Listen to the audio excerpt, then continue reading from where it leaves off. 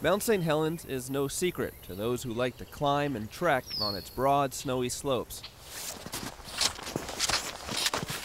Especially on the mountain's south side, it's easy to forget what this mountain is capable of, unless you make the trip to the rim for a reminder. Oh, wow.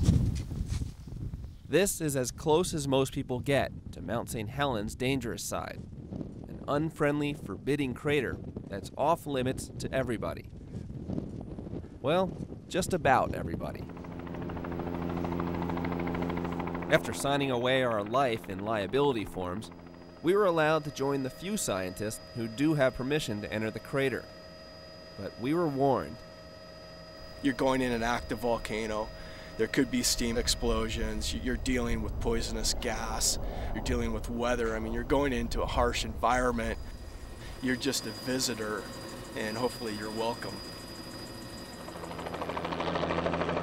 Our helicopter hovered briefly above the 100-foot-high Lewitt Falls before setting down on the north end of the crater.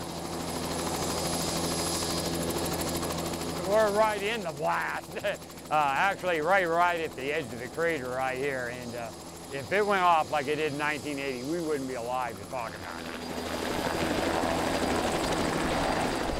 Our only transportation out of here flew off, leaving us alone for the day. And within minutes, we got a taste of what passes for normal in this place.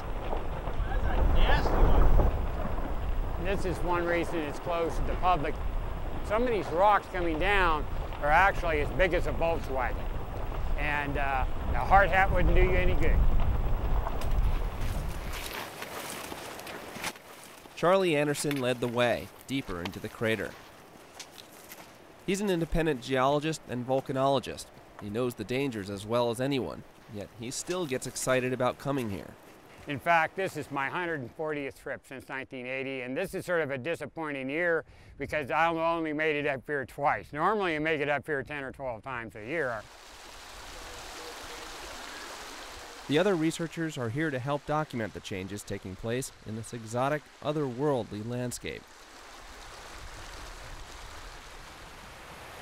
Travel here is extremely difficult. There are no trails in the crater, and the going is slow. Up ahead is the volcanic dome, 1,000 feet high, which has been growing in violent and unpredictable fits and starts ever since the 1980 eruption. The last dome building event was actually in October of 1986.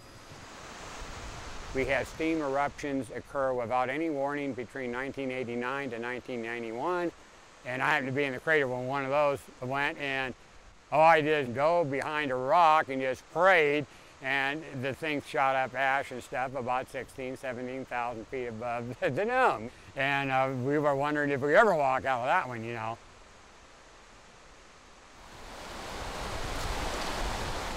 Things are quieter today. Everyone is cautiously wary, yet eager to find out what lies ahead. It's an adventure. I can't pass it up being a geologist. I mean, I have a volcano in my backyard, an active volcano. Chris Behrens has been with Charlie on over 40 research trips to the crater. There's about a cross-section of approximately a 3,000-year history. So just to read the historical part of past eruptions and present eruptions, to me as a geologist, is extremely exciting. The question on every geologist's mind is, when will this mountain erupt again? Predicting that is the trickiest part of volcano science. But there are other changes taking place here that are worth understanding and possibly worth worrying about. One of the newest dangers is a glacier that straddles the dome that's much bigger than it first appears. These lines over here are crevasses. Crevasses on a glacier show glacial movement, and it's moving down the mountain actually. From September 2002 to July 2003, the glacier advanced down the mountain 60 feet, which is incredible. In July 2003, there was approximately 80 feet more snow than there was last year at that time.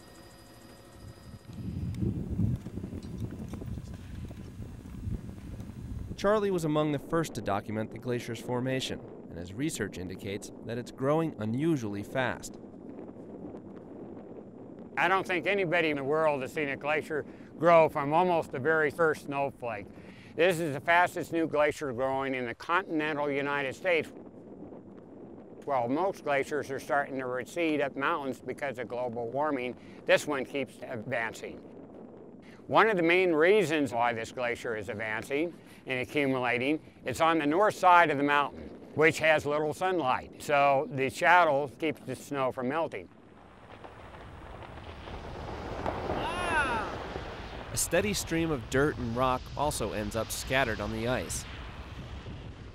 This layer of debris forms an insulating blanket that keeps the ice from melting and allows the glacier to build larger and larger every day.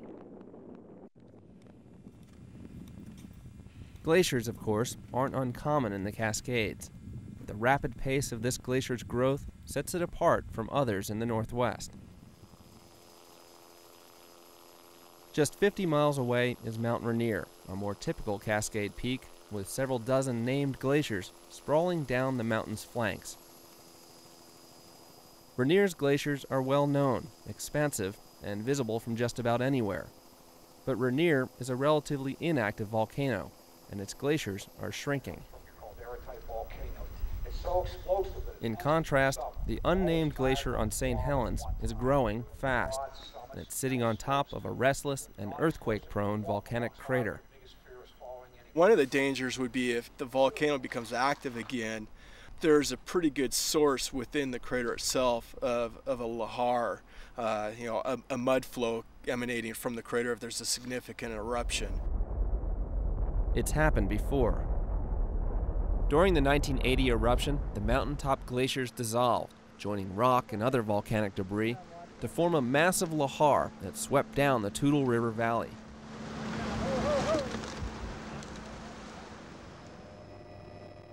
This is not a scene residents want to see repeated.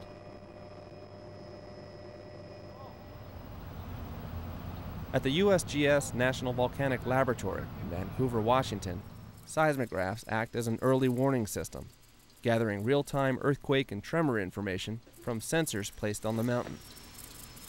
We're always monitoring Mount St. Helens because it is the volcano that's erupted the most frequently in the Cascades. Hydrologist Steve Schilling says there is reason to take notice of what's happening in the crater. Because it erupted in 1980 did not remove all hazard. So I can show you as comparison here between 1980 and 2000. And so you can see as I flicker that on and off, the dome grows and the increase within the crater, sort of a horseshoe shape around the dome of the snow and ice and rock that's accumulating. And so that's a fairly quick period of time for this glacier to develop. Eventually what this will do is fill up, and in who knows how many years from now, eventually we'll have another mountain like it looked prior to the 1980 eruption. And it will erupt again someday. Here's a good example of Studying the glacier helps scientists calculate how much ice, snow, and rock is accumulating. And whether something short of an eruption, like a big earthquake, could cause a lahar is one of the things geologists want to find out. But the glacier is now big enough that a lahar, if it happens, will probably cause considerable damage. This used to be almost flat, or let's say a 10-degree angle slope, if you take all that mass out, going all the way around the dome. That's how much is accumulated since 1986. The lahar hazard would be tremendous because all the glaciers that were obliterated in 1980, half of that mess is back in the crater right now.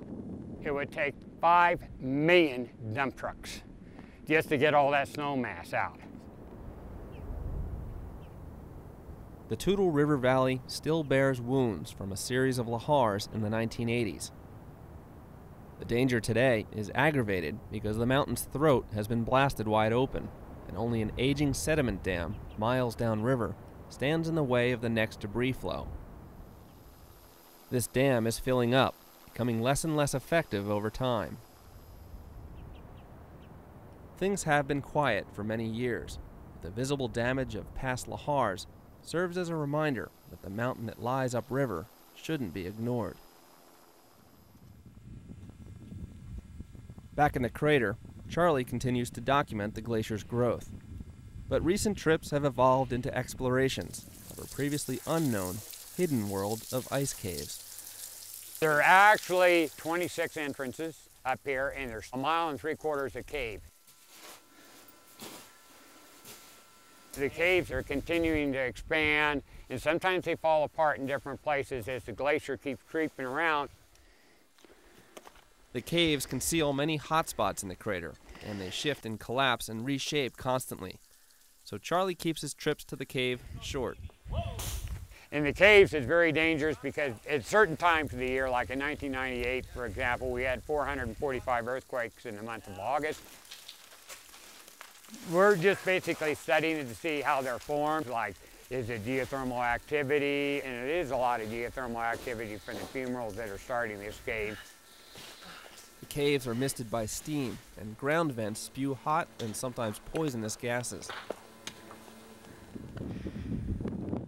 Melting glacial ice joins these hidden fumaroles and ground vents beneath the dome, only to emerge as boiling streams that cascade down the mountain. These thermal features provide clues about what the mountain is up to, how active it is, how hot it is, and what kind of changes are taking place from year to year. This is a geothermal spring or a hot spring. And here's a good example of the algae that grows in it. The darker brown grows in a higher temperature, and then you get the green, which grows at a lower temperature. The water at source is probably about 170 degrees Fahrenheit. Scientists will continue to monitor the mountain for increases in temperature, as well as any upticks in tremor activity that could trigger a lahar. Yet despite the abundance of strange geologic activity in the crater, research suggests that the mountain is in fact cooler than it was 20 years ago, and is slowly quieting down. And it's sort of unique. It's the first time we're really seeing that. People like Charlie are just beginning to put all this information together. Still, there are reminders everywhere that this is New Earth, and is a place where change, even violent change, is a constant.